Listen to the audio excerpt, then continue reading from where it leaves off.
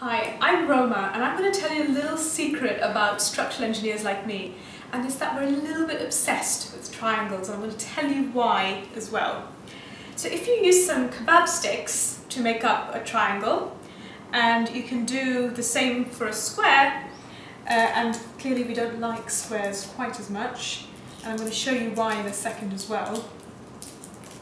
So if you imagine that you've got a building and you've got some wind forces acting against it, or earthquakes trying to shake it sideways from underneath, what you'll see is that the square actually deforms really easily because the corners of the square just rotate and you get this deformation, and we don't really want this happening to our structures.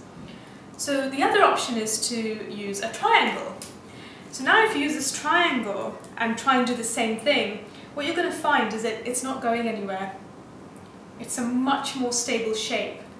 And that's why on buildings like the Gherkin in London at St Mary Axe, you'll see lots of big triangles all the way around the outside because it provides this amazing stability to the building.